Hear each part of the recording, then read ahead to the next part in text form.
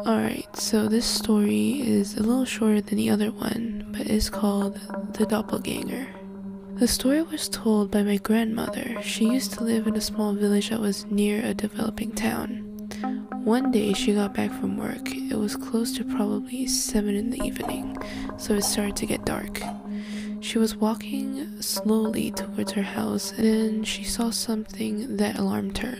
She has a veranda that oversees the front lawn, therefore she would be able to see anyone sitting in the veranda, as there's a rocking chair at the side. As she walked quickly towards the house, she saw that it was her grandma that was sitting on the rocking chair, but facing the other way, so she couldn't see her face. Her grandma was a smoker, and so she saw the smoke puffing out. She thought, why would her grandma be smoking out here? Because she was sick and she should be in bed. She reached the house and looked at her grandma, puffing away. Even though she only saw the back of her head, she could see the smoke and even smelt it. Her grandma suddenly raised her hand and gestured for her to come nearer.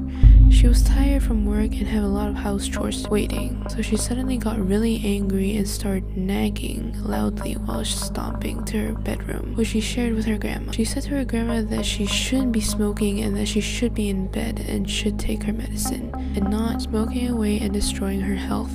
Then, suddenly, she stopped short in front of her room. What she saw really freaked her out. Her grandma was in the bed, looking sick, and was just sleeping there quietly. She approached her sleeping grandma and looked carefully at her. If her grandma was in bed, then who the heck was outside smoking, looking exactly like her? She slowly crept out to the veranda and peeked outside. No one was there. Not even the cigarette smoke can be seen. She felt her hair stood up on its end, and a chill running up her spine.